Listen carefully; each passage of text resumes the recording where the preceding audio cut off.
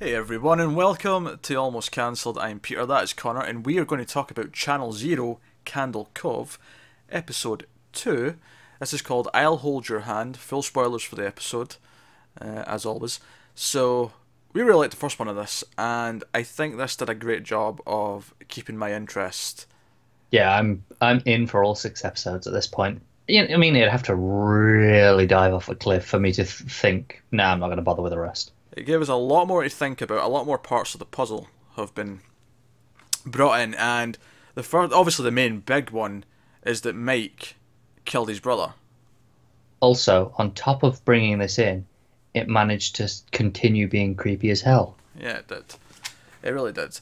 Um, I I think there was a lot of moments where even when Mike and his mum Marla were just driving to the old cement factory or whatever it was they said it Mm, was, and you just hear them talking. You see them get in the car and drive, but you hear the dialogue of a conversation they're presumably having in the car or whatever as mm. they're going. And the music's playing, and they're talking about this other boy might have been, a figment of Katie's imagination. It might not have been, because of course the episode starts with Katie, the sheriff's daughter, stabbing her brother with a hook. Mm. It's very visceral, actually. It is very visceral. It seems especially visceral considering it's kids doing it. It's Yeah. something that you could feasibly think of, adults doing on TV. You'd still like question it, like you'd give it a second glance, but something you wouldn't think too hard about in this sort of show. If this was two adults stabbing someone with a hook, you're like, oh, okay, but it stands out as kids. Okay, I think your entire point there was as a kid, so it's more shocking, right? Okay, Yeah, we can move on. yeah. You went about that in a really roundabout way, but no, so even them driving there and talking about that had a nice sense of creepiness. And when Mike spoke to Katie and she mentioned another boy, now I immediately assumed it was her brother. I just immediately assumed it was him. However, Me too. I wasn't thinking that he was dead. I was actually thinking, oh, he's not grown up. He's still a kid because of whatever's going on. It's kept him young. Like that's where my mind was going, Mm. or whatever. But so they go out and they find his body. They find his brother's body. Mike's body. Sorry, not Mike. Mike's brother's body has been there, and it's sort of set up in a sort of religious display almost when they find it. Yeah, it's very ceremonial looking. Yeah, and we see some quick glimpses like of like a hook, much like what Katie used, in like his brother's body, when they were young, and it was sort of filling it in, and I wasn't sure like like so that this whatever Candle Cove does, it made Katie do this, so it made Mike do something.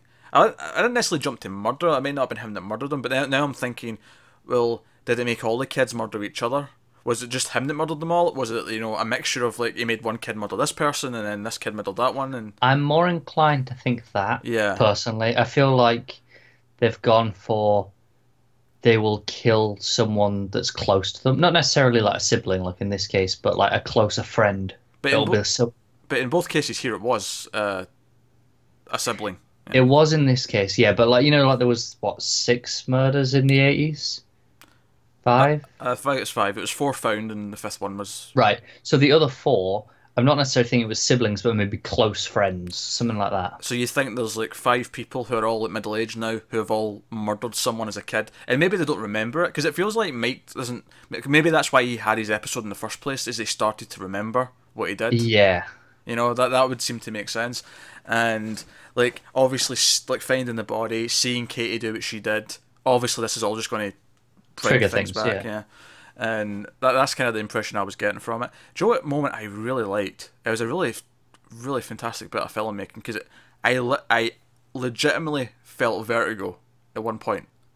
It's Mm. when he's dreaming and he's walking through a field in the dream and he sees his brother like off in the distance, and it's just he's walking and the dream ends. It's like he falls through the ground. We just see him like fall down off camera, but then he wakes up.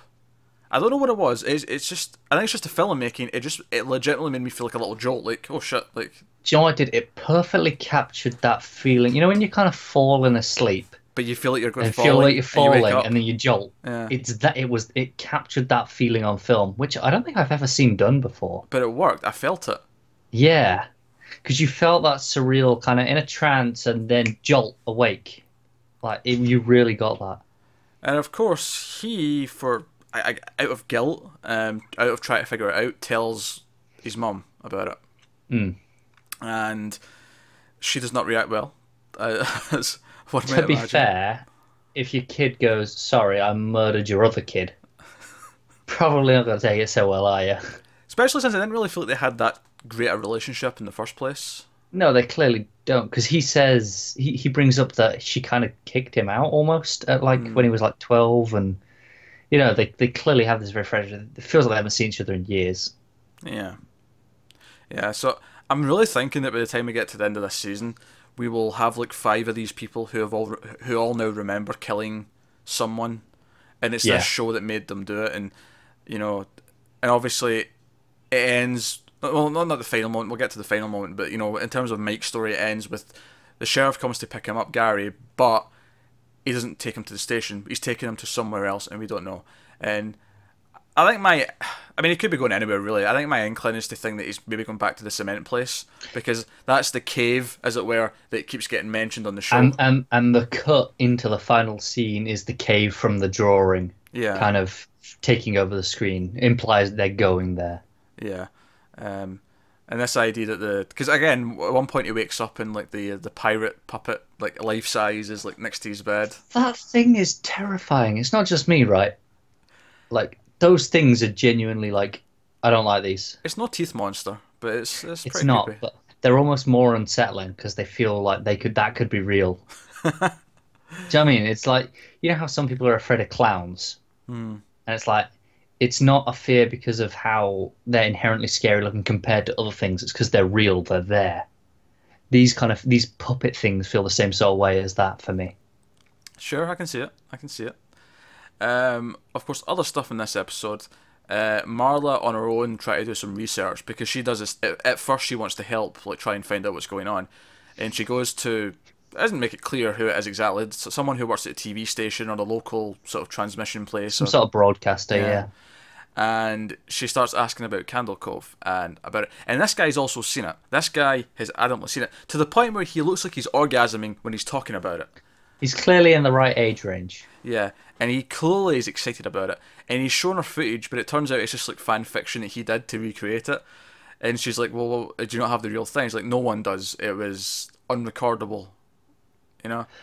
I love the idea where he says it was always on different channels, the dead channels at the end. And it was, and they hacked into it. It was a pirate show, like pirating the channels for the pirate show. Do you know what's funny, actually? I wonder if there's like people who are a bit younger than us who didn't understand a lot of that conversation. Because, think about it, I mean, we weren't that old when everything went digital, and this whole idea of, because I remember when we were kids, there'd be 99 channels on the TV. No, there wouldn't actually be 99 things being broadcast. We'd have, you'd have your basic 4 or 5 channels. And then if you had Sky or cable, sure, you'd get more, but like... Even after that, there was like a few that were always just static. Yeah. But that's kind of an old thing now. You don't get that now. No, that's a good point, because I'm a bit younger than you, obviously, but I'm old enough to remember, those. Yeah, but And, I don't imagine you have to be much younger than you, though, to be in the category of not knowing this at all. Probably not. Because, like I say, I was pretty young at that age, like when that was happening. Yeah.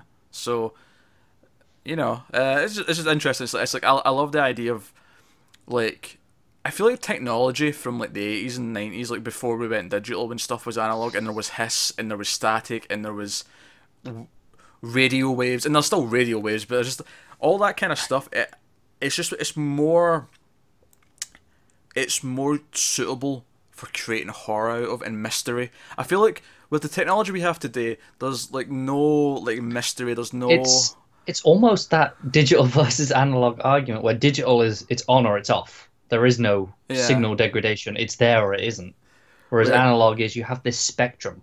Yeah, and as much as you can hide things in digital, anything with coding, like you could say, oh, the coding of this website has a hidden message in it. It's nowhere near as interesting as hearing like a voice just come through the static. Just a little bit. It's just not, is it? Yeah, it's you're just right. not the same. So it's a shame because give it like 10 years and they're setting these characters in the same sort of age range that we're seeing them now. They're gonna be almost too young. They're gonna be getting to the point where they're going, are we aiming too young for the audience? Yeah, it's one of those things that'll be a thing. Like, imagine, there'll probably legitimately be young people today who watch a movie in like a pager. What? Or Even cassette tapes, yeah, which were very common. I have legitimately heard a teenager, say that they didn't know how to open a CD case because they never like held You one have before. not I've heard that. a CD case. Yeah, because they've just always had MP3s and like digital music. I can't. I'm sorry, I can't process that. A teenager, not like a 6-year-old. No, a teenager. Yeah. Let's move on before my Okay. brain just destroys itself. Sure. Of course, the big thing at the end, though, of course, that we find out is that the other mother, the woman who comes to see Marla at one point and gives her a pie, Mm. because if you find your son's dead body, you're in the mood for pie. She was there a couple of times. Yeah, we've seen her a couple of times, like briefly, but this was like the sort of the main scene I remembered her from was this scene earlier on, and then at the end we find out that because we get there was one small scene in the middle of the episode where Amy's sister had something stolen from her house, and it turned out that one of the items that was in it was her son's baby teeth that had all fallen out. She'd kept them because some parents do this. I think it's kind of creepy, personally. Yeah, it's the But, same thing as like where they keep the first lock of hair and stuff like that. It's very exactly. sentimental, isn't it?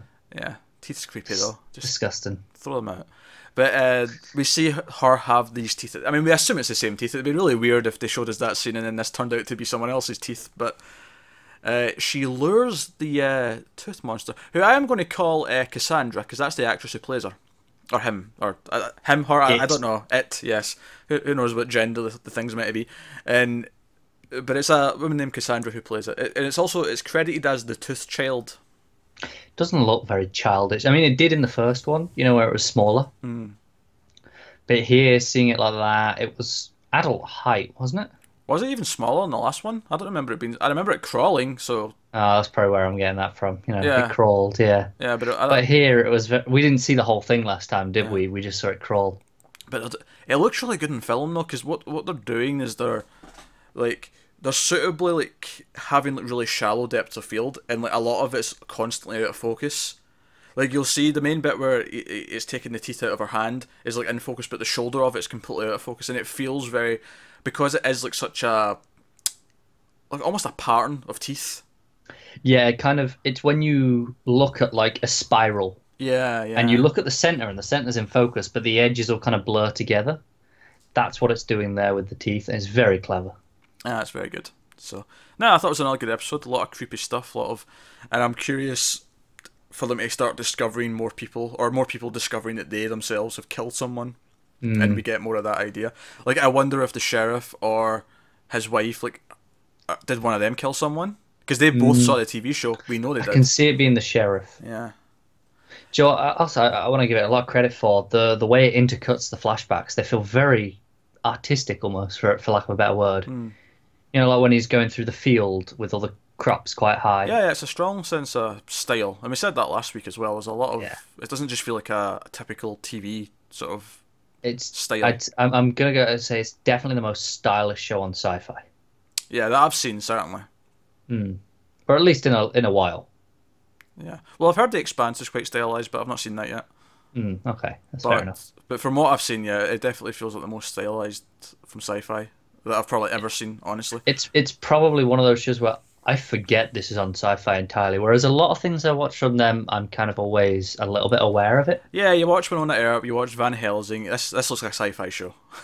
Yeah, it's not enough of it. They're fun shows, don't get me wrong. Yeah. But you kind of go, okay, yeah, sure, this is SyFy. This, I completely forget what this is. This is them trying to up their game and feel a bit more prestige. Even Aftermath, which was, don't get me wrong, was terrible for other reasons. At least the filming style of it did feel like they were trying to up their game a little bit. Yeah. But no. So I'd even suggest that the reason why the sheriff is taking him somewhere else is because he has either remembered or he wants to talk to him about it because he remembers something. I can see that being what the reveal is at the start of the next one. Yeah, I don't think it's going to be quite as sinister as the filmmaking made it out to be, because that kind of feels too obvious. Oh yeah, it does feel too obvious. So anyway, that's Channel Zero, episode 2. We'll be back next week with episode 3. Let us know what you thought of this one in the comments, thoughts and theories. Interested to hear. So thank you very much for watching. Get us on Twitter at mailed_fuzz, like and subscribe and all that stuff. It helps us out a lot. Thank you very much for watching. We will see you next time.